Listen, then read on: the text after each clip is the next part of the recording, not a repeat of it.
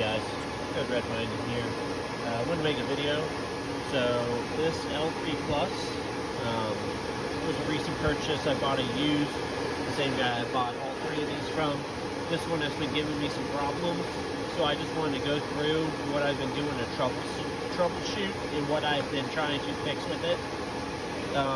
So the problem is that only 3 boards are showing up, and no matter what I do, so I have another board that I had purchased from the same guy, thinking, hey, maybe if I swap the board out that says bad, it'll fix it. No, that didn't fix it. I tried moving the boards around, and the board that doesn't work moves to a different block space. So I was like, okay, I'll buy some new ribbons.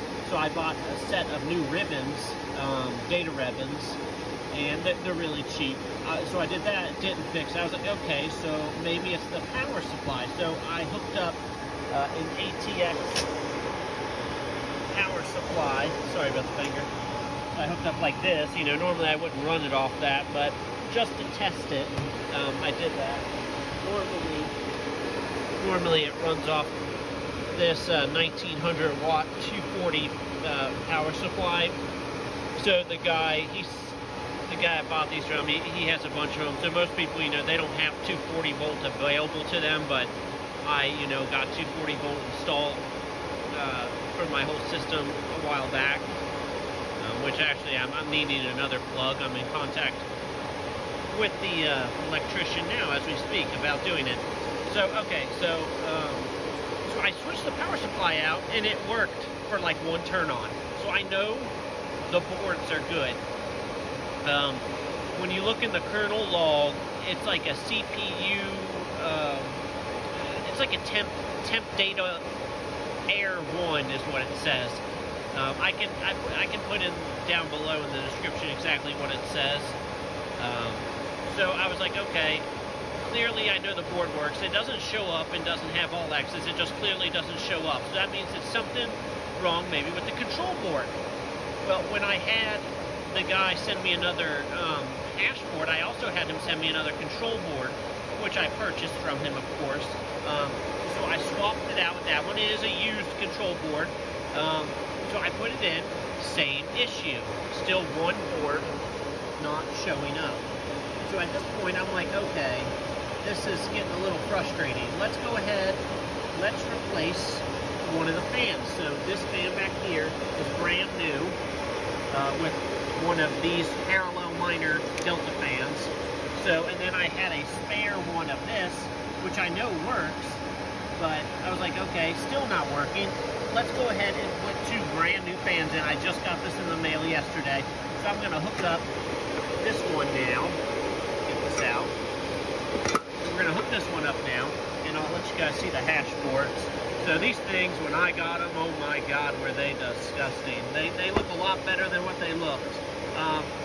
So also, what I'm going to do is, we're going to go ahead and unhook all this. I went ahead and ordered a brand new hash board. So when you put HiveOS on these on the control boards, it's really hard to get HiveOS off. It's like a one-time thing. So like if you put HiveOS on, and so I was doing a lot of reading that possibly that it's the software that is causing one of these control boards not to show up. So my thought is, I'll buy a brand new board. There's no reason why this thing shouldn't work. It's brand new. I know it works. And if the board shows up with this brand new one, then obviously I'll just leave the basic software on it. And I know this doesn't have a virus like the original ones that I got because it's brand new. As you can see, I mean, it's pretty sparkly. I got it off eBay. It was about $100. So they're not cheap. So as you can see, I mean, these things are, they're not like, they're just old. You know what I mean? Like L3 Pluses are how old, and you know, usually new control boards are $100 and new hash boards are $400. But I mean, in that theory, I mean, if you have the shells and you have most of the parts that work, you can keep these L3 Pluses running for technically ever, because the parts are so basic. And I mean, unless you had like all 4 boards go wrong at one time, that would be like the only time that sucks. You know what I mean? Like, other than that, if you have one board that goes bad at a time, why not just buy a new board and replace it? If you've got a control board that goes bad, just buy a new control board and replace it, and you can keep these things running for forever. As far as what I'm mining, so I have this one, the other one, and I was going to do more of a profit video, but might as well do it now. This video is only 5 minutes so far. And then I have the mini Doge. So with all three of these running, they've been running for about 3 days now. I'm mining about 0.3, so 0.035 Litecoin a day. And some days it varies, so I mined about 60 to 70 Doge a day. So if you do that math with the market down, I mean, it's roughly, if I'm not mistaken, and the math I thought could be wrong, it's right around $20 a day. I can double check that, of course, and I'm sure you guys will double check me too, but yeah. So actually, so on this one, I actually had an issue, I think it was this one, maybe it was that one. I actually had the same issue with like the CPU fan temp air, and I replaced the fan, and that's what fixed it. So like this one has just been a nightmare to fix. So I'm going to go ahead, I'm going to hook up the new fan, I'm going to put the new control board in, and then I'll come back and we'll see if this works. We're back. We got the new control board in. We got the new fan in. We got the power supply hooked up. Ethernet cable plugged in. So I'm going to go ahead and plug in the power supply. 1 second. Alright, fingers crossed that this fixes it.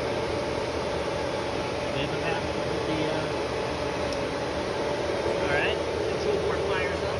So let's go head over to the computer. How about this market? We're about 55K now. I'm glad ETH didn't fall below 4K, but these dips are healthy to anybody new to cryptocurrency. These dips are healthy. If we just went parabolic non-stop, that's unhealthy.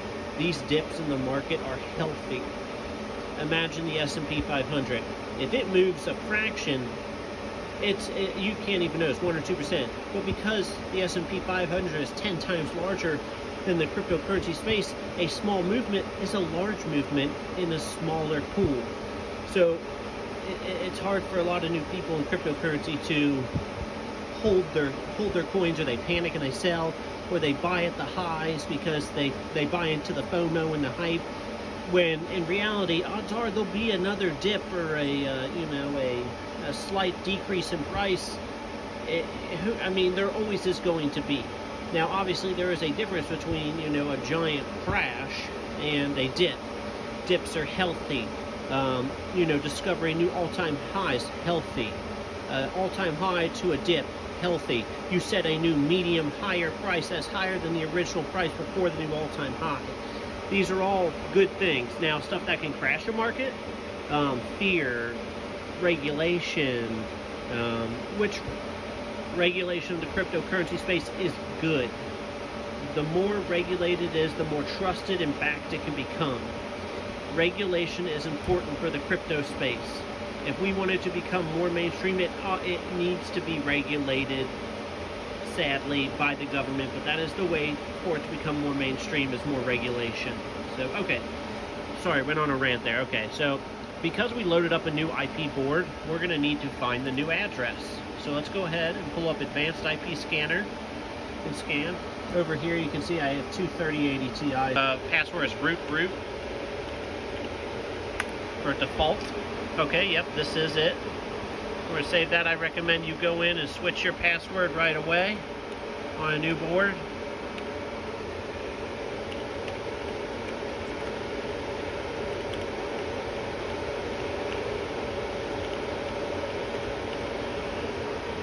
Alright, save and apply. Alright, it's going to want us to re-sign in. You're going to go ahead and update.